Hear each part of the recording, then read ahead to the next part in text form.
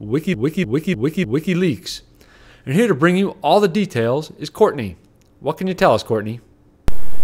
That's right, Space Rogue.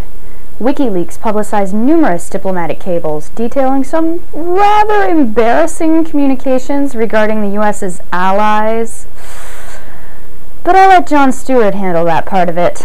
As for what we at HNN are interested in reporting, one of the cables supposedly says that the attacks that hit Google last December did, in fact, come from China.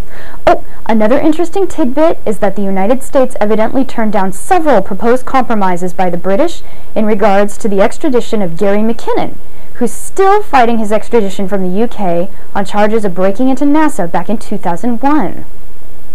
Of course, these cables all have names removed, so there's no way to verify these claims.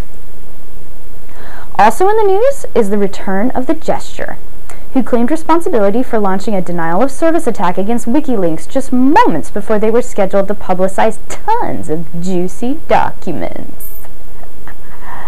I profiled Gesture right here on HNN several months ago. He claims to have a custom piece of software he calls Xerxes that he says can disable most any web server for as long as he wants, using low-bandwidth application layer-style attacks. Normally, Gesture targets terrorist recruitment and communication websites, but apparently he was none too happy with the WikiLeaks decision to release the cables. Then earlier this week, someone claiming to be the Gesture said that he had been raided by local police. Not really clear if this has actually happened or not, and this whole raid business is looking pretty hoaxy. Only the Gesture knows, for now, I guess.